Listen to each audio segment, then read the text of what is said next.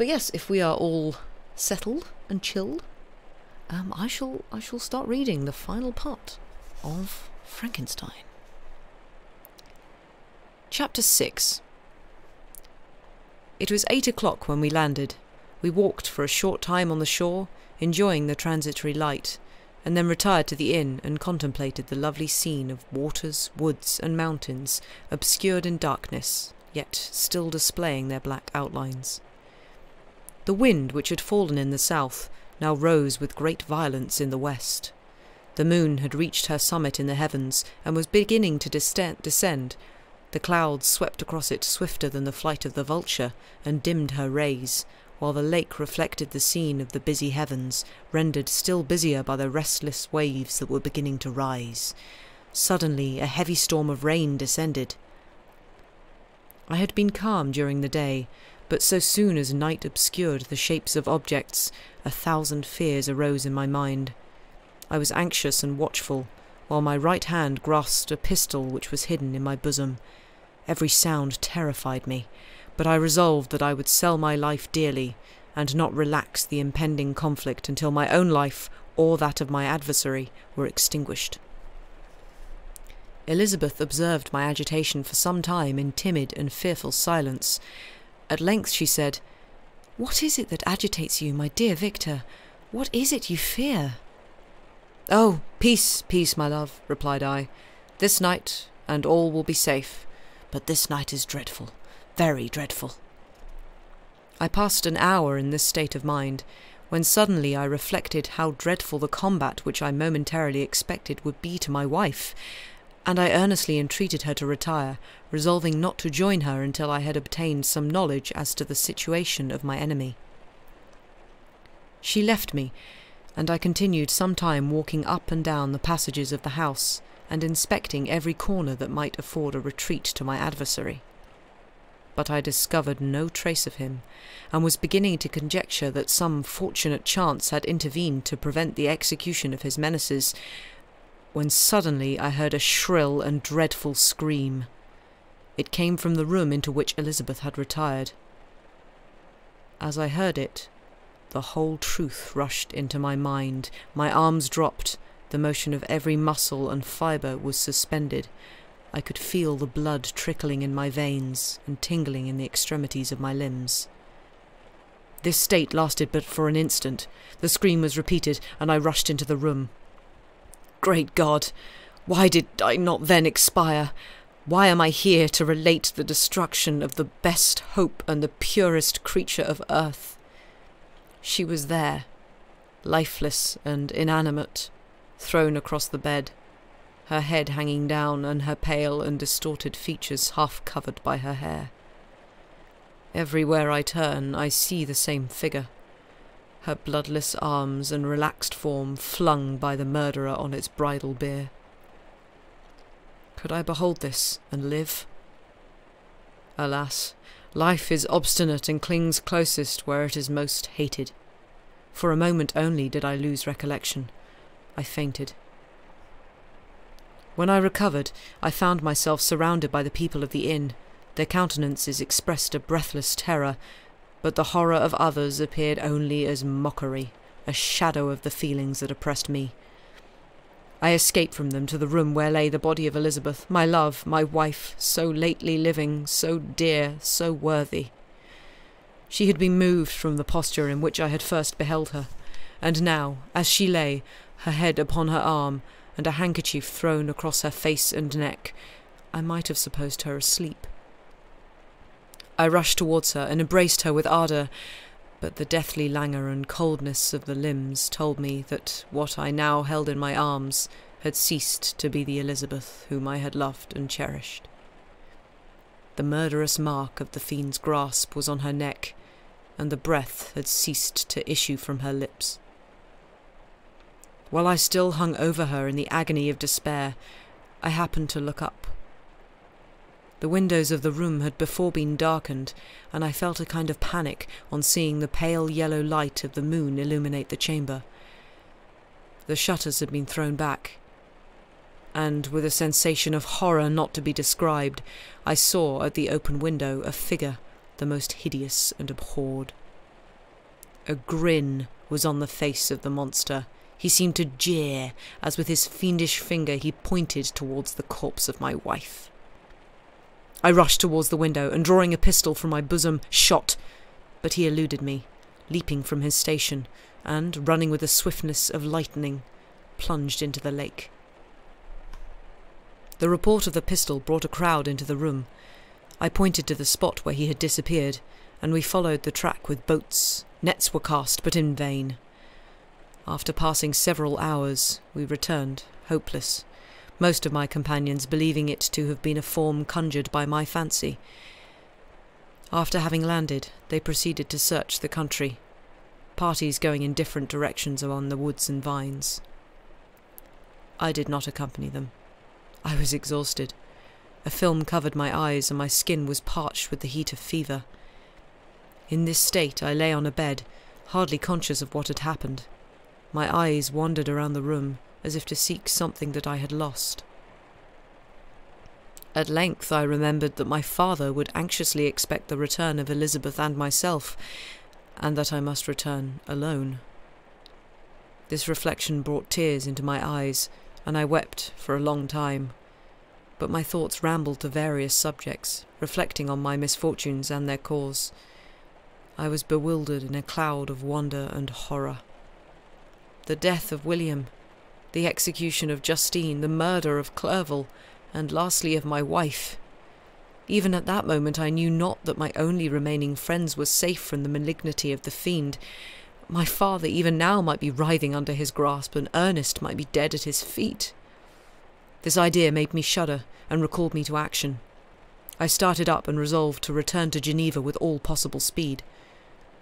There were no horses to be procured, and I must return by the lake, but the wind was unfavourable, and the rain fell in torrents. However, it was hardly morning, and I might reasonably hope to arrive by night.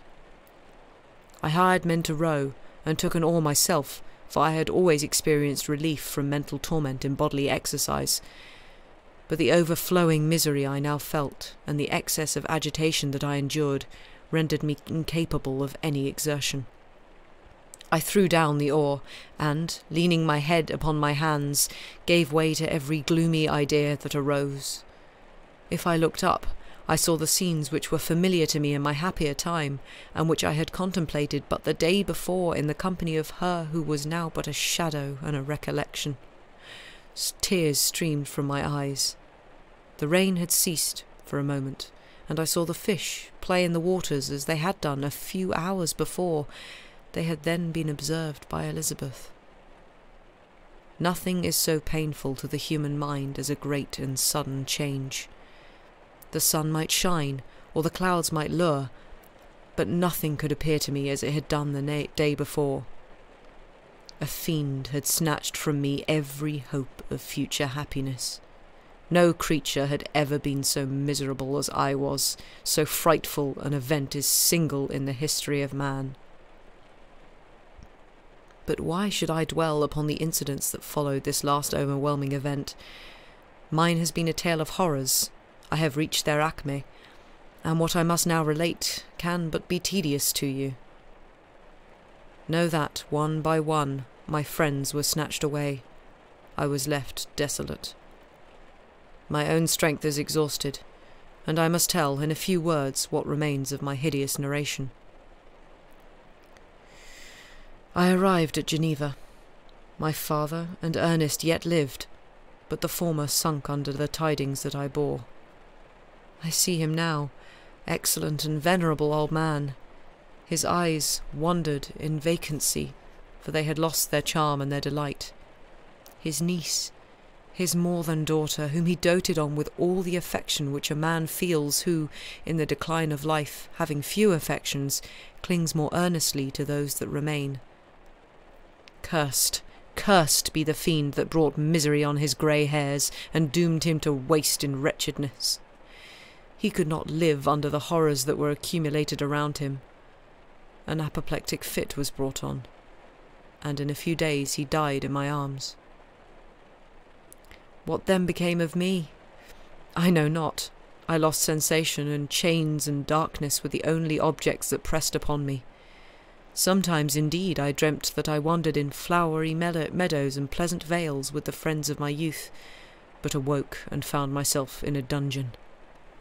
Melancholy followed, but by degrees I gained a clear conception of my miseries and situation, and was then released from my prison. For they had called me mad, and during many months, as I understood, a solitary cell had been my habitation. But liberty had been a useless gift to me, had I not, as I awakened to reason, at the same time awakened to revenge. As the memory of past misfortunes pressed upon me, I began to reflect on their cause, the monster whom I had created, the miserable demon whom I had sent abroad into the world for my destruction.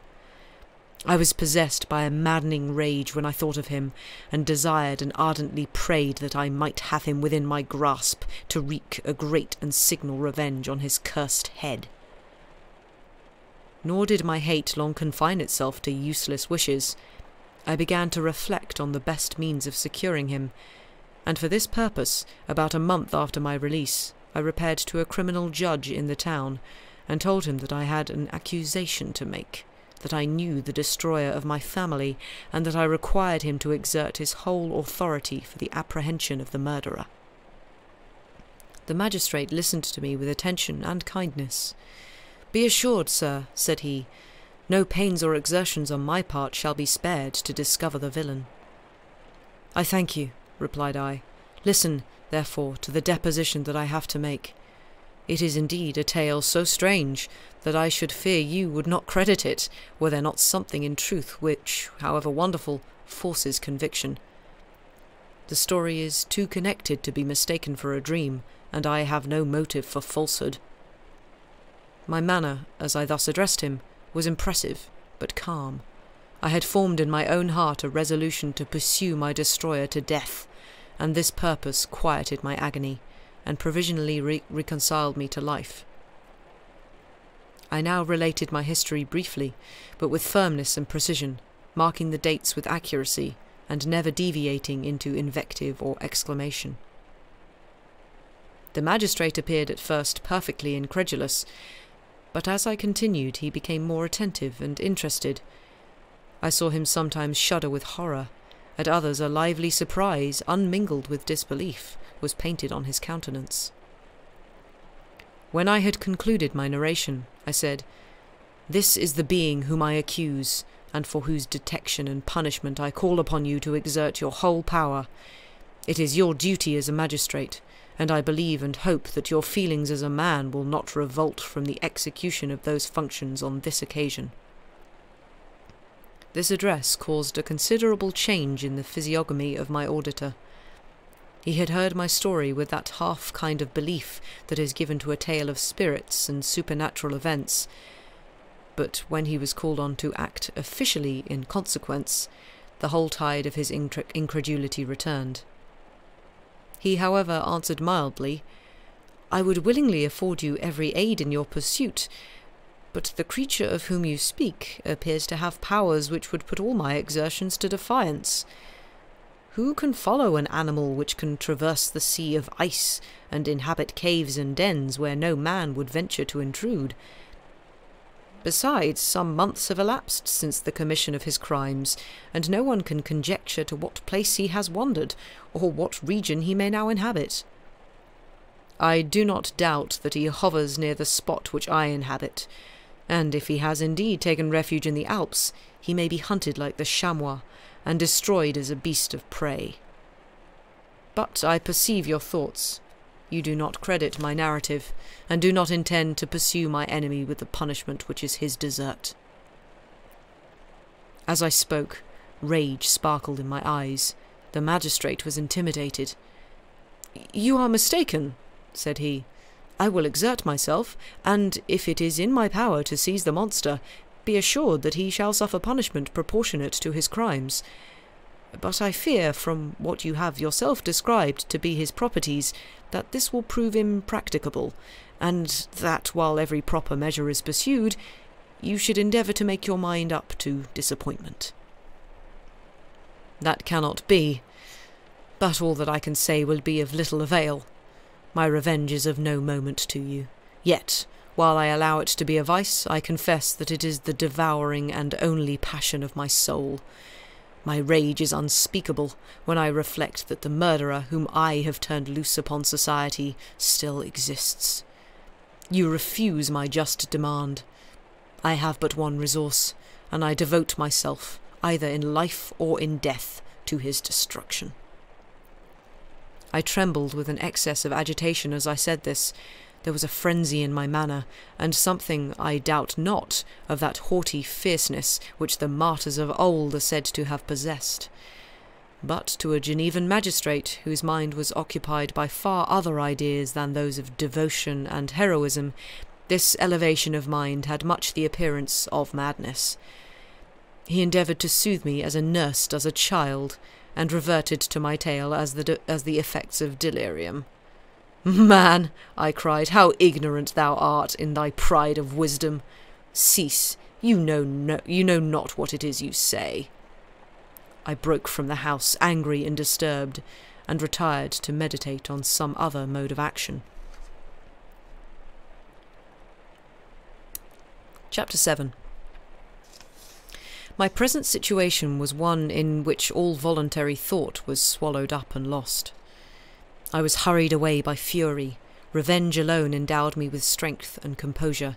It modelled my feelings, and allowed me to be calculating and calm at periods when otherwise delirium or death would have been my portion. My first resolution was to quit Geneva for ever. My country, which, when I was happy and beloved, was dear to me, now, in my adversity, became hateful. I provided myself with a sum of money, together with a few jewels which had belonged to my mother, and departed. And now my wanderings began, which are to cease but with life. I have traversed a vast portion of the earth, and have endured all the hardships which travellers, in deserts and barbarous countries, are wont to meet. How I have lived I hardly know. Many times I have stretched my failing limbs upon the sandy plain and prayed for death. But revenge kept me alive. I dared not die and leave my adversary in being. When I quitted Geneva, my first labour was to gain some clue by which I might trace the steps of my fiendish enemy. But my plan was unsettled, and I wandered many hours around the confines of the town, uncertain what path I should pursue. As night approached, I found myself at the entrance of the cemetery where William, Elizabeth, and my father reposed. I entered it and approached the tomb which marked their graves. Everything was silent, except the leaves of the trees, which were gently agitated by the wind. The night was nearly dark, and the scene would have been solemn and affecting even to an uninterested observer. The spirits of the departed seemed to flit around, and to cast a shadow, which was felt but seen not, around the head of the mourner. The deep grief which this scene had first excited quickly gave way to rage and despair. They were dead, and I lived. Their murderer also lived, and to destroy him I must drag out my weary existence. I knelt on the grass, and kissed the earth, and with quivering lips exclaimed, "By the sacred earth on which I kneel, by the shades that wander near me, by the deep and eternal grief that I feel, I swear, and by thee, O night, and by the spirits that preside over thee, I swear to pursue that demon who caused this misery, until he or I shall perish in mortal conflict. For this purpose I will preserve my life, to execute this dear revenge. Will I again behold the sun, and tread the green herbage of earth, which otherwise should vanish from my eyes for ever. And I call on you, spirits of the dead, and on you, wandering ministers of vengeance, to aid and conduct me in my work. Let the cursed and hellish monster drink deep of agony. Let him feel the despair that now torments me." I had begun my adjuration with solemnity, and an awe which almost assured me that the shades of my murdered friends heard and approved my devotion, but the furies possessed me as I concluded, and rage choked my utterance.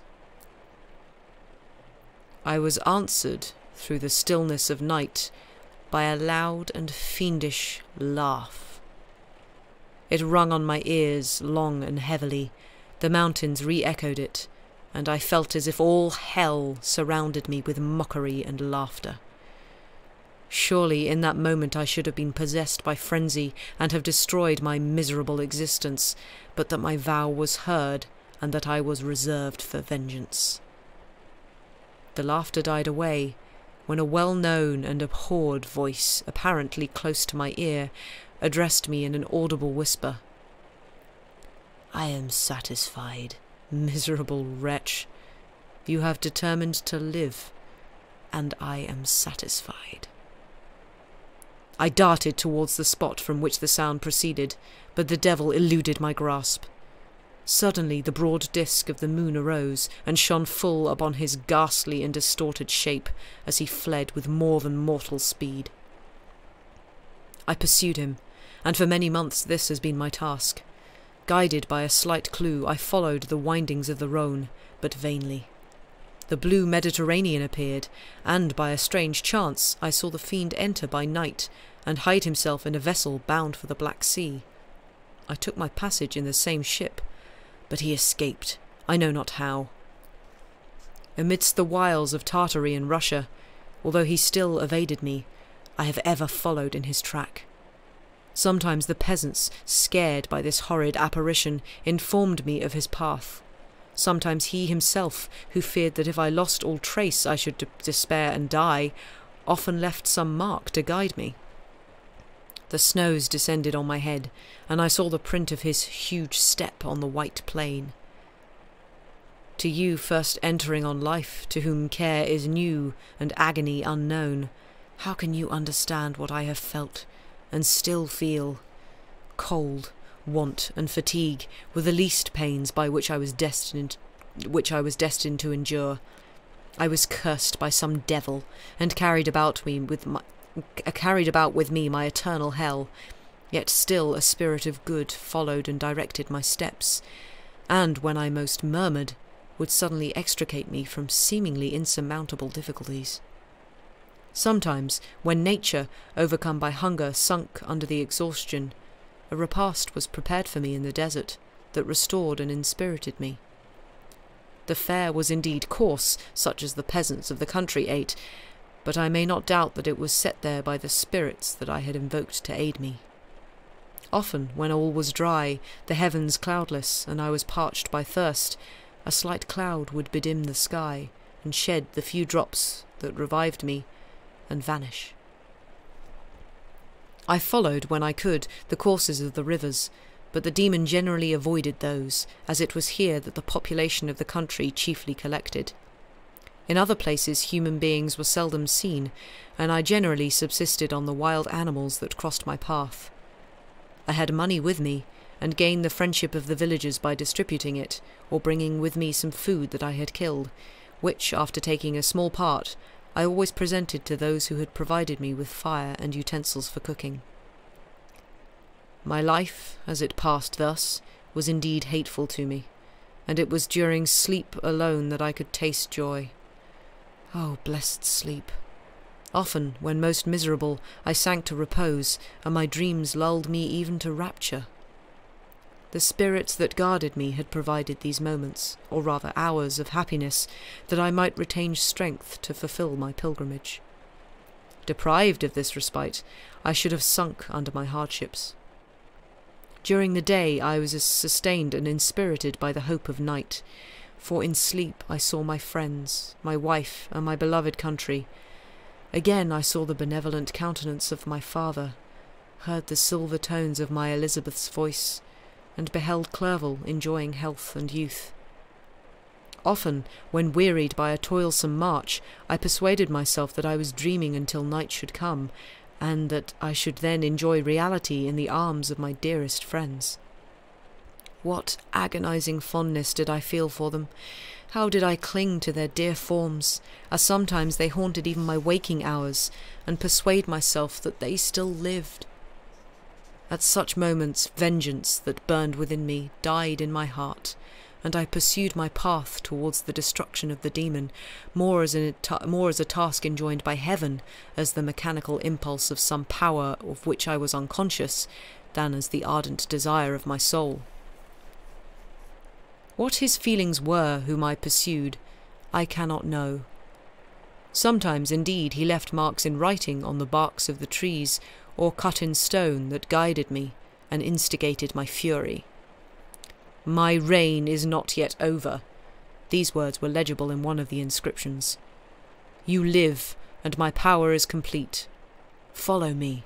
I seek the everlasting ices of the north, where you will feel the misery of cold and frost, to which I am impassive. You will find near this place, if you follow not too tardily, a dead hare. Eat and be refreshed. Come on, my enemy, we have yet to wrestle for our lives, but many hard and miserable hours must you endure until that period shall arrive." Scoffing devil! Again do I vow vengeance, again do I devote thee, miserable fiend, to torture and death. Never will I omit my search until he or I perish, and then with what ecstasy shall I join my Elizabeth, and those who even now prepare for me the reward of my tedious toil and horrible pilgrimage.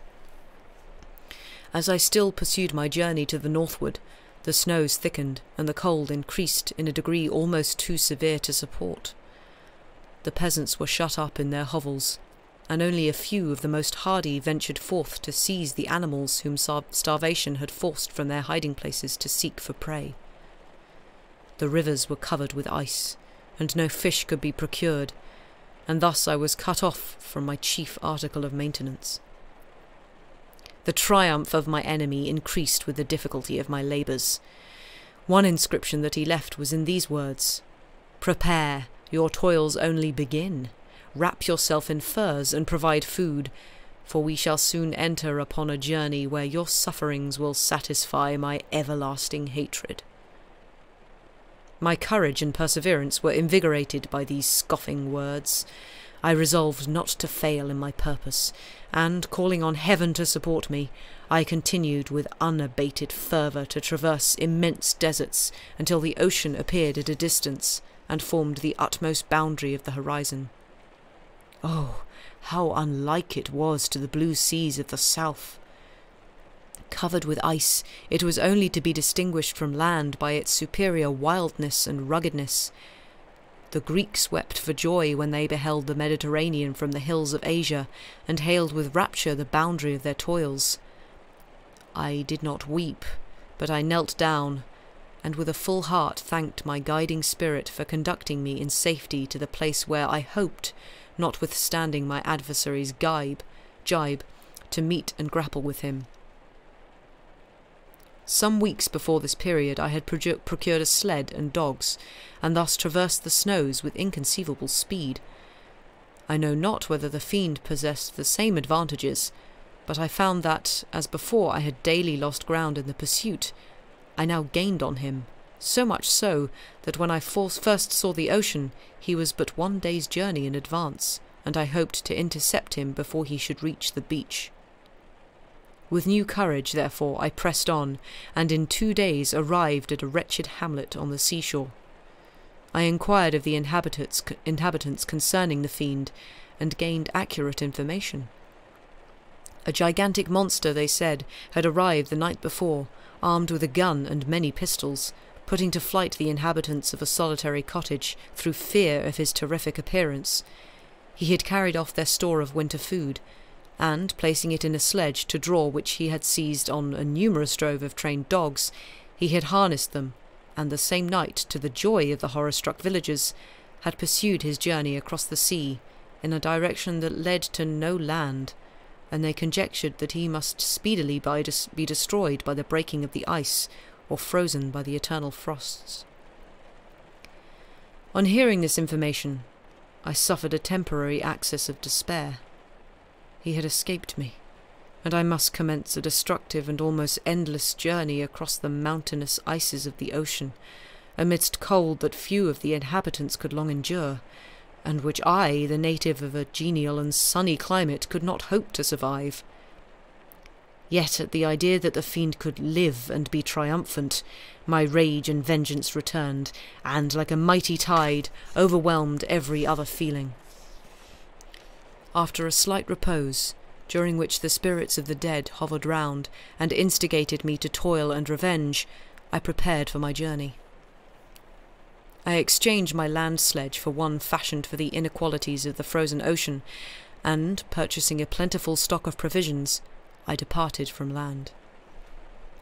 I cannot guess how many days have passed since then, but I have endured misery which nothing but the eternal sentiment of a just retribution burning within my heart could have enabled me to support. Immense and rugged mountains of ice often barred up my passage, and often I heard the thunder of the ground sea which threatened my destruction. But again the frost came and made the paths of the sea secure. By the quantity of provision which I had consumed, I should guess that I had passed 3 weeks in this journey, and the continual protraction of hope, returning back upon the heart, often wrung bitter drops of despondency and grief from my eyes. Despair had indeed almost secured her prey, and I should as soon have sunk beneath this misery, when once, after the poor animals that had carried me had with incredible toil gained the summit of a sloping ice mountain, and one, sinking under his fatigue, died, I viewed the expanse before me with anguish, when suddenly my eye caught a dark speck upon the dusky plain. I strained my sight to discover what it could be, and uttered a wild cry of ecstasy when I distinguished a sledge and the distorted proportions of a well-known form within. Oh, with what a burning gush did hope revisit my heart! Warm tears filled my eyes, which I hastily wiped away, that they might not intercept the view I had of the demon. But still my sight was dimmed by the burning drops, until, giving way to the emotions that oppressed me, I wept aloud. But this was not the time for delay. I disencumbered the dogs of their dead companion, gave them a plentiful portion of food, and after an hour's rest, which was absolutely necessary, and yet which was bitterly irksome to me, I continued my route. The sledge was still visible, nor did I again lose sight of it, except at the moments when for a short time some ice rock concealed it within its intervening crags. I indeed perceptibly gained on it, and when, after nearly 2 days' journey, I beheld my enemy at no more than a mile distant, my heart bounded within me. But now, when I appeared almost within grasp of my enemy, my hopes were suddenly extinguished, and I lost all trace of him more utterly than I had ever done before. A ground sea was heard. The thunder of its progress as the waters rolled and swelled beneath me became every moment more ominous and terrific. I pressed on, but in vain. The wind arose, the sea roared, and, as with the mighty shock of an earthquake, it split and cracked with a tremendous and overwhelming sound. The work was soon finished. In a few minutes a tumultuous sea rolled between me and my enemy, and I was left drifting on a scattered piece of ice that was continually lessening, and thus preparing me for a hideous death. In this manner many appalling hours passed. Several of my dogs died, and I myself was about to sink under the accumulation of distress, when I saw your vessel riding at anchor, and holding forth to me hopes of succour and life. I had no conception that vessels ever came so far north, and was astounded at the sight. I quickly destroyed part of my sledge to construct oars, and by these means was enabled, with infinite fatigue, to move my ice raft in the direction of your ship. I had determined, if you were going southward, still to trust myself to the mercy of the seas, rather than abandon my purpose. I hoped to induce you to grant me a boat with which I could still pursue my enemy, but your direction was northward. You took me on board when my vigour was exhausted, and I should soon have sunk under my multiplied hardship into a death which I still dread, for my task is unfulfilled. Oh, when will my guiding spirit, in conducting me to the demon, allow me the rest I so desire, or must I die and he yet live? If I do, swear to me, Walton, that he shall not escape, that you will seek him, and satisfy my vengeance in his death. Yet do I dare ask you to undertake my pilgrimage, to endure the hardships that I have undergone? No, I am not so selfish. Yet, when I am dead, if he should appear, if the ministers of vengeance should conduct him to you, Swear that he shall not live. Swear that he shall not triumph over my accumulated woes, and live to make another such a wretch as I am. He is eloquent and persuasive, and once his words had even power over my heart. But trust him not. His soul is as hellish as his form, full of treachery and fiend-like malice. Hear him not. Call on the manes of William Justice, Clerval, Elizabeth, my father, and of the wretched Victor, and thrust your sword into his heart. I will hover near and direct the steel aright. Walton, in continuation, August the 26th, 1700. You have read this strange and terrific story, Margaret, and do you not feel your blood congealed with horror, like that which even now curdles mine? Sometimes, seized with sudden agony, he could not continue his tale. At others, his voice broken, yet piercing, uttered with difficulty the words so replete with agony. His fine and lovely eyes were now lighted up with indignation, now subdued to downcast sorrow, and quenched in infinite wretchedness. Sometimes he commanded his countenance and tones, and related the most horrible incidents with a tranquil voice, suppressing every mark of agitation. Then, like a volcano bursting forth, his face would suddenly change to an expression of the wildest rage as he shrieked out imprecations on his persecutor. His tale is connected and told with an appearance of the simplest truth. Yet I own to you that the letters of Felix and Safie, which he showed me, and the apparition of the monster seen from our ship, brought to me a greater conviction of the truth of his narrative than his asseverations, however earnest and connected. Such a monster has then really existence. I cannot doubt it. Yet I am lost in surprise and admiration. Sometimes I endeavoured to gain from Frankenstein the particulars of his creature's formation, but on this point he was impenetrable. "Are you mad, my friend?" said he, "or whither does your senseless curiosity lead you? Would you also create for yourself and the world a demoniacal enemy? Or to what do your questions tend? Peace, peace, learn my miseries, and do not seek to increase your own." Frankenstein discovered that I made notes concerning his history. He asked to see them, and then himself corrected and augmented them in many places, but principally in giving the life and spirit to the conversations he held with his enemy. "Since you have preserved my narration," said he, "I would not that a mutilated one should go down to posterity." Thus has a week passed away, while I have listened to the strangest tale that ever imagination formed. My thoughts and every feeling of my soul have been drunk up by the interest for my guest, which this tale and his own elevated and gentle manners have created. I wish to soothe him, yet can I counsel one so infinitely miserable, so destitute of every hope of consolation, to live? Oh, no.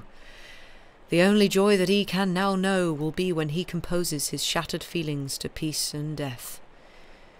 Yet he enjoys one comfort, the offspring of solitude and delirium. He believes that, when in dreams he holds converse with his friends, and derives from that communion consolation for his miseries, or excitements to his vengeance, that they are not the creations of his fancy, but the real beings who visit him from the regions of a remote world. This faith gives a solemnity to his reveries that render them to me almost as imposing and interesting as truth. Our conversations are not always confined to his own history and misfortunes. On every point of general literature he displays unbounded knowledge, and a quick and piercing apprehension. His eloquence is forcible and touching, nor can I hear him when he relates a pathetic incident or endeavours to move the passions of pity and love without tears. What a glorious creature must he have been in the days of his prosperity, when he is thus noble and godlike in ruin! He seems to feel his own worth and the greatness of his fall. "When younger," said he, "I felt as if I were destined for some great enterprise. My feelings are profound, but I possessed a coolness of judgment that fitted me for illustrious achievements. This sentiment of the worth of my nature supported me when others would have been oppressed, for I deemed it criminal to throw away in useless grief those talents that might be useful to my fellow creatures. When I reflected on the work I had completed, no less a one than the creation of a sensitive and rational animal, I could not rank myself with the herd of common projectors. But this feeling, which supported me in the commencement of my career, now serves only to plunge me lower in the dust. All my speculations and hopes are as nothing, and, like the archangel who aspired to omnipotence, I am chained in an eternal hell. My imagination was vivid, yet my powers of analysis and application were intense. By the union of these qualities I conceived the idea and executed the creation of a man. Even now I cannot recollect without passion my reveries while the work was incomplete. I trod heaven in my thoughts, now exulting in my powers, now burning with the idea of their effects. From my infancy I was imbued with high hopes and a lofty ambition, but how I am sunk!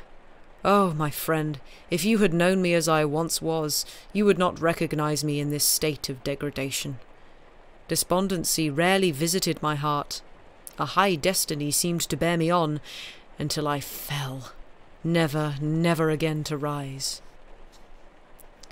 Must I then lose this admirable being? I have longed for a friend. I have sought one who would sympathize with and love me. Behold, on these desert seas I have found such a one, but I fear I have gained him only to know his value and lose him. I would reconcile him to life, but he repulses the idea. "I thank you, Walton," he said, "for your kind intentions towards so miserable a wretch, but when you speak of new ties and fresh affections, think you that any can replace those who are gone? Can any man be to me as Clerval was, or any woman another Elizabeth? Even where the affections are not strongly moved by any superior excellence, the companions of our childhood always possess a certain power over our minds, which hardly any later friend can obtain. They know our infantine dispositions, which, however they may be afterwards modified, are never eradicated, and they can judge of our actions with a more certain conclusions as to the integrity of our motives. A sister or a brother can never, unless indeed such symptoms have been shown early, suspect the other of fraud or false dealing, when another friend, however strongly he may be attached, may, in spite of himself, be invaded with suspicion. But I enjoyed friends, dear not only through habit and association, but from their own merits, and, wherever I am, the soothing voice of my Elizabeth and the conversation of Clerval will be ever whispered in my ear. They are dead, and but one feeling in such a solitude can persuade me to preserve my life. If I were engaged in any high undertaking or design, fraught with the extensive utility to my fellow creatures, then I could live to fulfill it. But such is not my destiny. I must pursue and destroy the being to whom I gave existence. Then my lot on earth will be fulfilled, and I may die. September the 2nd. My beloved sister, I write to you encompassed by peril, and ignorant whether I am ever doomed to see dear England again, and the dearer friends that inhabit it. I am surrounded by mountains of ice, which admit of no escape, and threaten every moment to crush my vessel. The brave fellows whom I have persuaded to be my companions look towards me for aid, but I have none to bestow. There is something terribly appalling in our situation, yet my courage and hopes do not desert me. We may survive, and if we do not, I will repeat the lessons of my Seneca, and die with a good heart. Yet what, Margaret, will be the state of your mind? You will not hear of my destruction, and you will anxiously await my return. Years will pass, and you will have visitings of despair, and yet be tortured by hope. Oh, my beloved sister, The sickening failings of your heartfelt expectations are, in prospect, more terrible to me than my own death. But you have a husband and lovely children. You may be happy. Heaven bless you and make you so. My unfortunate guest regards me with the tenderest compassion. He endeavours to fill me with hope, and talks as if life were a possession which he valued. He reminds me how often the same accidents have happened to other navigators who have attempted this sea, and in spite of myself, he fills me with cheerful auguries. Even the sailors feel the power of his eloquence. When he speaks, they no longer despair. He rouses their energies, and while they hear his voice, they believe these vast mountains of ice are molehills which will vanish before the resolutions of man. These feelings are transitory. Each day's expectation delayed fills them with fear, and I almost dread a mutiny caused by this despair. I think I shall stop there and take a little break, because we don't have much more to go, and I need a drink of water. I hope you're all enjoying it so far. Everybody go have a break.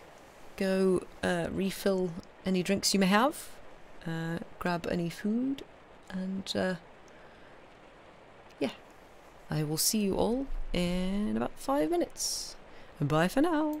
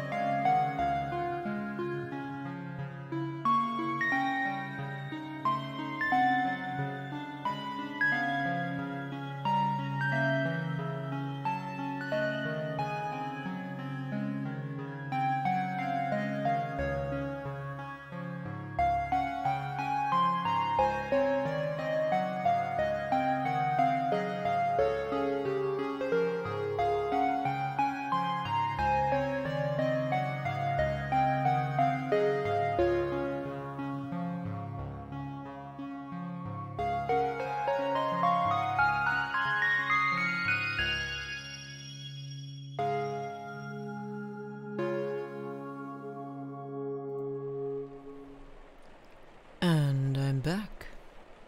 I hope everybody has had a good break. I hope everybody has had a stretch, had a drink, done various other things that one does during a break. Got rid of any errant moths that are flying around in their room, of which I have several. And Sam hasn't been able to move because of cat. Nah, Joey's keeping you where you should be.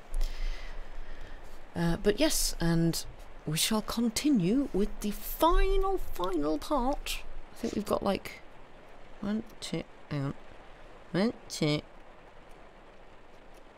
for about 5 or 6 pages left of Frankenstein. I wonder what happens. But yes, we shall continue. September the 5th. A scene has just passed of such uncommon interest that although it is highly probable that these papers may never reach you, yet I cannot forbear recording it. We are still surrounded by mountains of ice, still in imminent danger of being crushed in their conflict. The cold is excessive, and many of my unfortunate comrades have already found a grave amidst this scene of desolation. Frankenstein has daily declined in health. A feverish fire still glimmers in his eyes, but he is exhausted, and, when suddenly roused to any exertion, he speedily sinks again into apparent lifelessness. I mentioned in my last letter the fears I entertained of a mutiny. This morning, as I sat watching the wan countenance of my friend, his eyes half closed and his limbs hanging listlessly, I was roused by 6 of the sailors, who desired admission into the cabin. They entered, and their leader addressed me.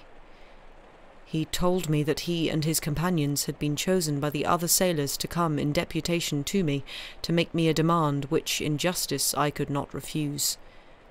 We were immured in ice, and should probably never escape, but they feared that if, as was possible, the ice should dissipate and a free passage be opened, I should be rash enough to continue my voyage and lead them into fresh dangers after they might happily have surmounted this. They desired, therefore, that I should engage with a solemn promise that if the vessel should be freed, I would instantly direct my course southward. This speech troubled me. I had not despaired, nor had I yet conceived the idea of returning if set free.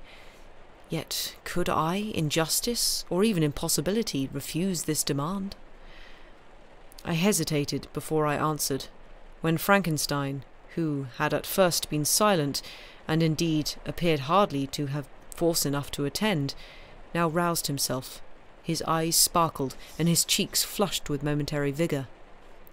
Turning towards the men, he said, "What do you mean? What do you demand of your captain? Are you then so easily turned from your design? Did you not call this a glorious expedition, and wherefore was it glorious? Not because the way was smooth and placid as a southern sea, but because it was full of dangers and terror, because at every new incident your fortitude was to be called forth, and your courage exhibited, because danger and death surrounded, and these dangers you were to brave and overcome. For this was it for this was it an honourable undertaking. You were hereafter to be hailed as the benefactors of your species, your name adored, as belonging to brave men who encounter death for honour and the benefit of mankind. And now, behold, with the first imagination of danger, or, if you will, the first mighty and terrific trial of your courage, you shrink away, and are content to be handed down as men who had not strength enough to endure cold and peril, and so, poor souls, they were chilly, and returned to their warm firesides. Why, that requires not this preparation. Ye need not have come thus far, and dragged your captain to the shame of a defeat, merely to prove yourselves cowards. Oh, be men, or be more than men. Be steady to your purposes, and firm as a rock. This ice is not made of such stuff as your hearts might be. It is mutable, cannot withstand you, if you say that it shall not. Do not return to your families with the stigma of disgrace marked on your brows. Return as heroes who have fought and conquered, and who know not what it is to turn their backs on the foe." He spoke this with a voice so modulated to the different feelings expressed in his speech, with an eye so full of lofty design and heroism, that can you wonder that these men were moved? They looked at one another, and were unable to reply.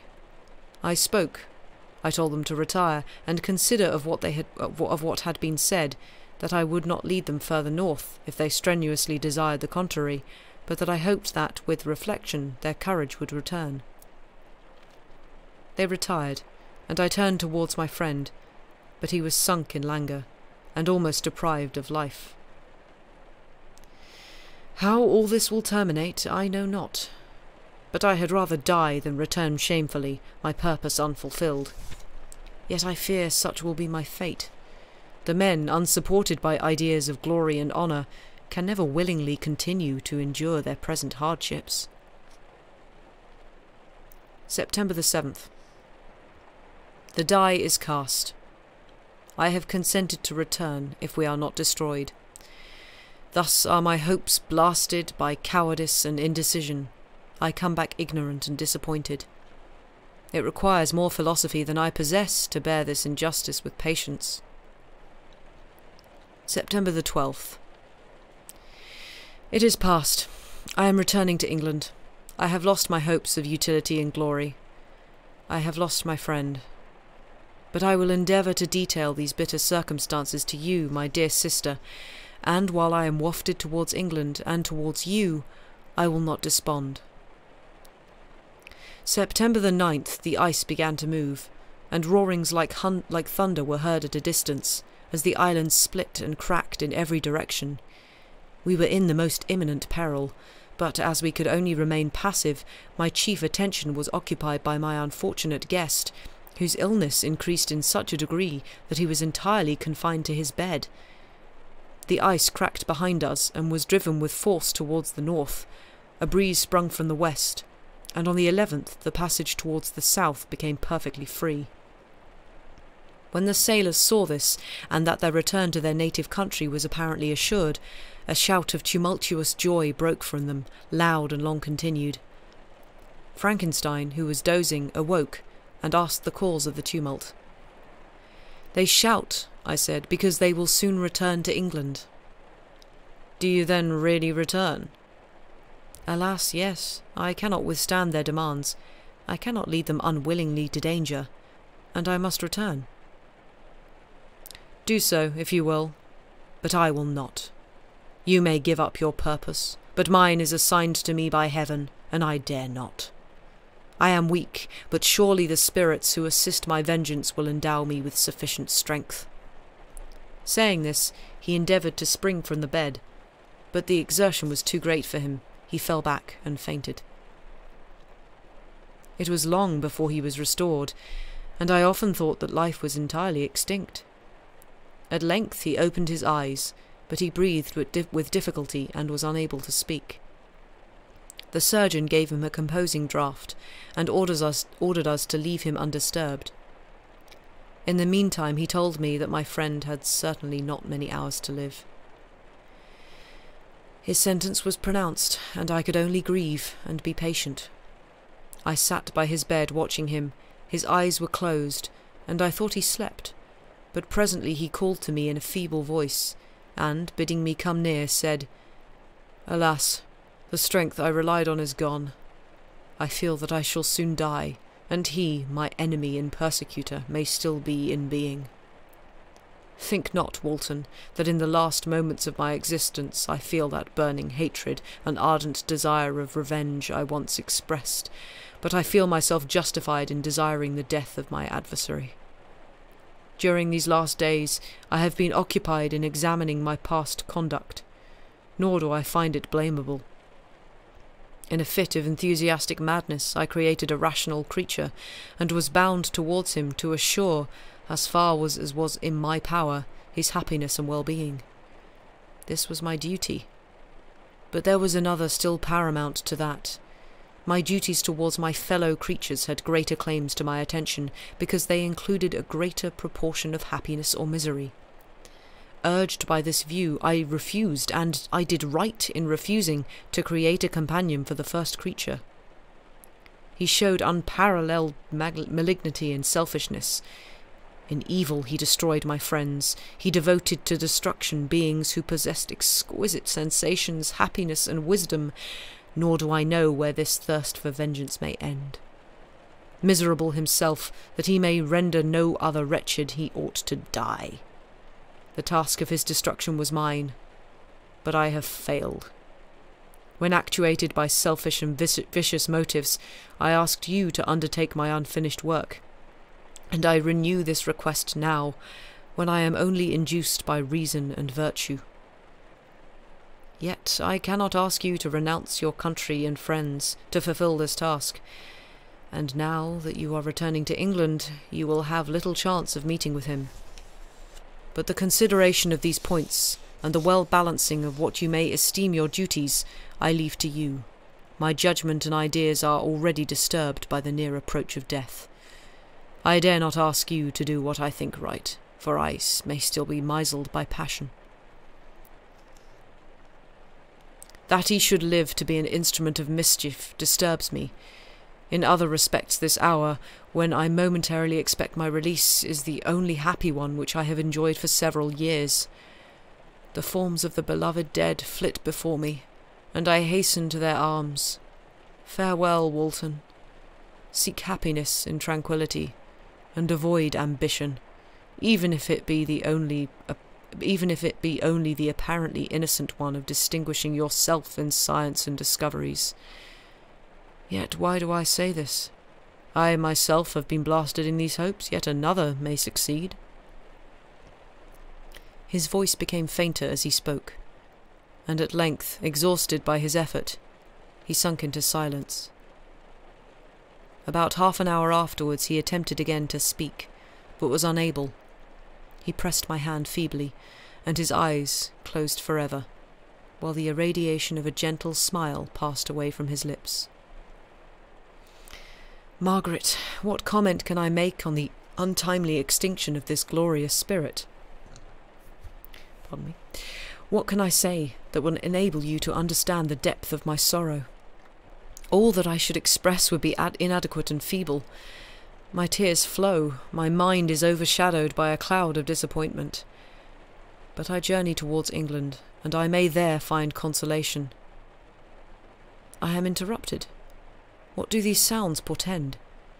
It is midnight, the breeze blows fairly, and the watch on deck scarcely stir.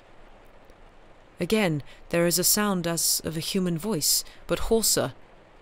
It comes from the cabin where the remains of Frankenstein still lie. I must arise and examine. Good night, my sister.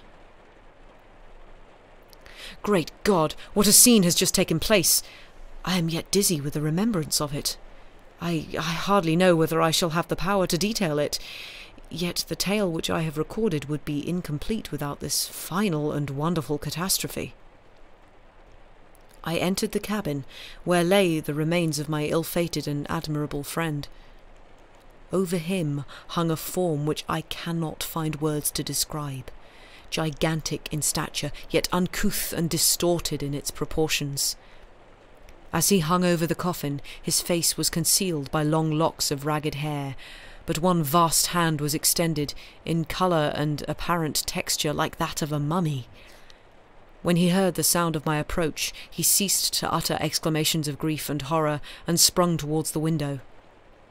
Never did I behold a vision so horrible as that of his face, of such loathsome yet appalling hideousness.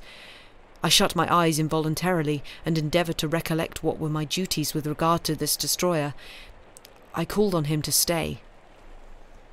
He paused, looking on me with wonder, and again turning towards the lifeless form of his creator. He seemed to forget my presence, and every feature and gesture seemed instigated by the wildest rage of some uncontrollable passion. "That is also my victim," he exclaimed. "In his murder my crimes are consummated. The miserable series of my being is wound to its close. O Frankenstein, generous and self-devoted being, what does it avail that I now ask thee to pardon me? I, who irretrievably destroyed thee by destroying all thou lovest. Alas, he is cold. He may not answer me. His voice seemed suffocated, and my first impulses, which had suggested to me the duty of obeying the dying request of my friend in destroying his enemy, were now suspended by a mixture of curiosity and compassion. I approached this tremendous being. I dared not again raise my looks upon his face. There was something so scaring and unearthly in its ugliness. I attempted to speak, but the words died away on my lips. The monster continued to utter wild and incoherent self-reproaches. At length I gathered resolution to address him in a pause of the tempest of his passion. "Your repentance," I said, "is now superfluous. If you had listened to the voice of conscience and heeded the stings of remorse before you had urged your diabolical vengeance to this extremity, Frankenstein would have yet lived." "And do you dream?" said the demon. "Do you think that I was then dead to agony and remorse? He continued, pointing to the corpse, "he suffered not more in the consummation of the deed. Oh, not the 10,000th portion of the anguish that was mine during the lingering detail of its execution. A frightful selfishness hurried me on, while my heart was poisoned with remorse. Think ye that the groans of Clerval were music to my ears? My heart was fashioned to be susceptible of love and sympathy, and when wrenched by misery to vice and hatred, it did not endure the violence of the change without torture, such as you cannot even imagine. After the murder of Clerval, I returned to Switzerland, heartbroken and overcome. I pitied Frankenstein. My pity amounted to horror. I abhorred myself. But when I discovered that he, the author at once of my existence and of its unspeakable torments, dared to hope for happiness, that while he accumulated wretchedness and despair upon me, he sought his own enjoyment in feelings and passions from the indulgence of which I was for ever barred, then impotent envy and bitter indignation filled me with an insatiable thirst for vengeance. I recollected my threat and resolved that it should be accomplished. I knew that I was preparing for myself a deadly torture, but I was the slave, not the master, of an impulse which I detested yet could not disobey. Yet when she died, nay, then I was not miserable. I had cast off all feeling, subdued all anguish to riot in the excess of my despair. Evil thenceforth became my good. Urged thus far, I had no choice but to adapt my nature to an element which I had willingly chosen. The completion of my demoniacal design became an insatiable passion. And now it is ended. There is my last victim. I was at first touched by the expressions of his misery. Yet when I called to mind what Frankenstein had said of his powers of eloquence and persuasion, and when I again cast my eyes on the lifeless form of my friend, indignation was rekindled within me. "Wretch," I said, "it is well that you come here to whine over the desolation that you have made. You throw a torch onto a pile of buildings, and when they are consumed you sit among the ruins and lament the fall. Hypocritical fiend! If he whom you mourn still lived, still would he be the object, again would he become the prey of your accursed vengeance. It is not pity that you feel. You lament only because the victim of your malignity is withdrawn from your power." "Oh, it is not thus, interrupted the being. "Yet such must be the impression conveyed to you by what appears to be the purport of my actions.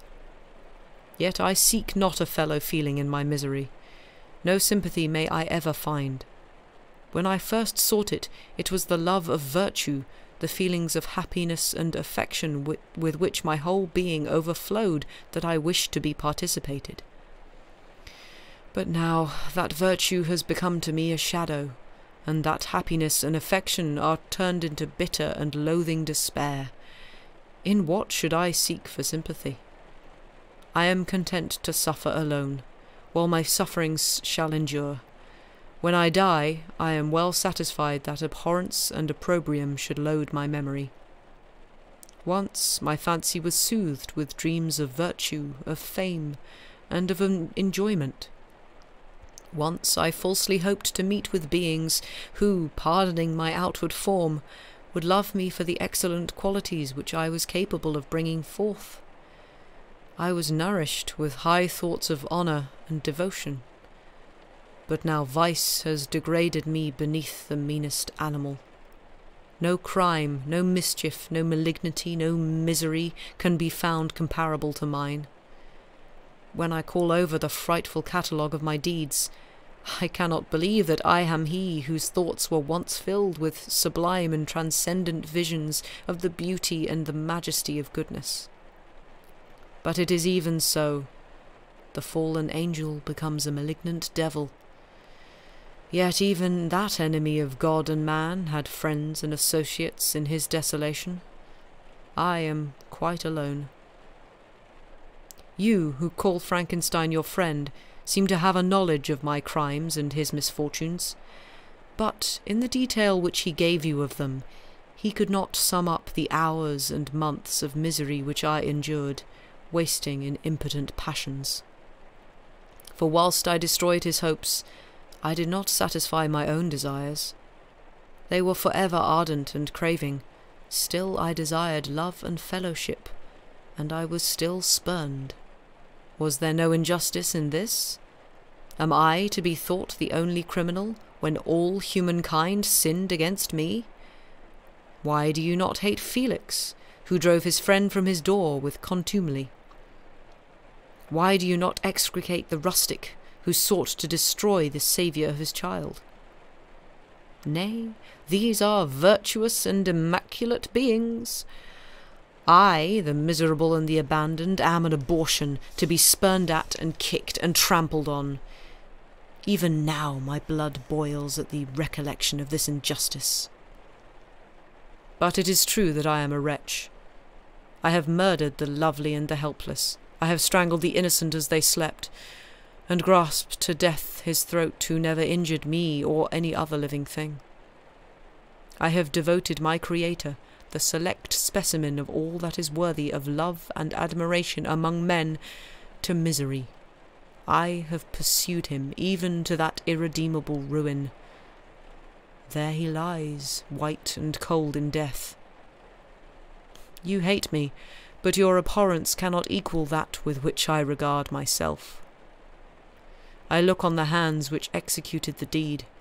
I think on the heart in which the imagination of it was conceived, and long for the moment when they will meet my eyes, and when it will haunt my thoughts no more. Fear not that I shall be the instrument of future mischief. My work is nearly complete. Neither yours nor any man's death is needed to consummate the series of my being, and accomplish that which must be done, but it requires my own. Do not think that I shall be slow to perform this sacrifice. I shall quit your vessel on the ice raft which brought me hither, and shall seek the most northern extremity of the globe. I shall collect my funeral pile, and consume to ashes this miserable frame, that its remains may afford no light to any curious and unhallowed wretch who would create such another as I have been. I shall die. I shall no longer feel the agonies which now consume me, or be the prey of feelings unsatisfied yet unquenched. He is dead who called me into being, and when I shall be no more, the very remembrance of us both will speedily vanish. I shall no longer see the sun or stars, or feel the winds play on my cheeks. Light, feeling, and sense will pass away, and in this condition must I find my happiness. Some years ago, when the images which this world affords first opened upon me, when I felt the cheering warmth of summer, and heard the rustling of the leaves and the chirping of the birds, and these were all to me, I should have wept to die. Now it is my only consolation. Polluted by crimes, and torn by the bitterest remorse, where can I find rest but in death? Farewell. I leave you, and in you the last of humankind whom these eyes will ever behold. Farewell, Frankenstein. If thou wert yet alive, and yet cherished a desire of revenge against me, it would be better satiated in my life than in my destruction. But it was not so. Thou didst seek my extinction, that I might not cause greater wretchedness, and if yet in some mode unknown to me thou hast not yet ceased to think and feel, thou desirest not my life for my own misery. Blasted as thou wert, my agony was still superior to thine, for the bitter sting of remorse may not cease to rankle in my wounds until death shall close them forever. But soon, he cried with sad and solemn enthusiasm, I shall die, and what I now feel shall be no longer felt. Soon these burning miseries will be extinct. I shall ascend my funeral pile triumphantly, and exult in the agony of the torturing flames. The light of that conflagration will fade away. My ashes will be swept into the sea by the winds. My spirit will sleep in peace, or if it thinks, it will not surely think thus. Farewell. He sprung from the cabin window as he said this, upon the ice raft which lay close to the vessel. He was soon borne away by the waves, and lost in darkness and distance. The end.